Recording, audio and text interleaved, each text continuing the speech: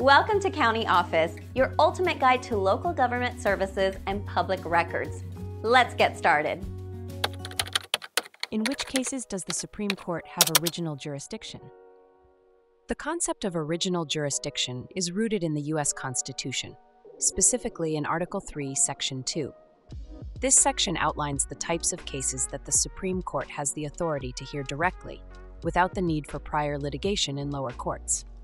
One category of cases involves foreign diplomats and officials. The Supreme Court has original jurisdiction over all cases affecting ambassadors, other public ministers, and consuls. Another significant category includes cases in which a state is a party. This encompasses suits between two or more states, as well as cases where a state is a plaintiff or defendant against citizens of another state or against foreign citizens or governments. The Judiciary Act of 1789 further clarified the Supreme Court's original jurisdiction, making it exclusive in suits between two or more states and in suits against ambassadors and other public ministers.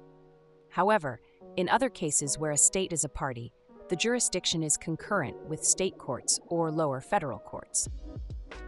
An important exception is when the United States is a party against a state. In such cases, the Supreme Court has original jurisdiction, as established in the 1892 case of United States v. Texas. The Supreme Court has narrowly interpreted its constitutional grant of original jurisdiction.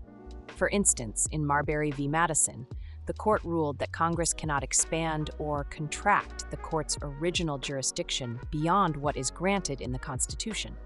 Original jurisdiction cases are relatively rare and typically involve significant issues such as boundary disputes, water rights, and occasionally enforcement of federal laws like the Voting Rights Act.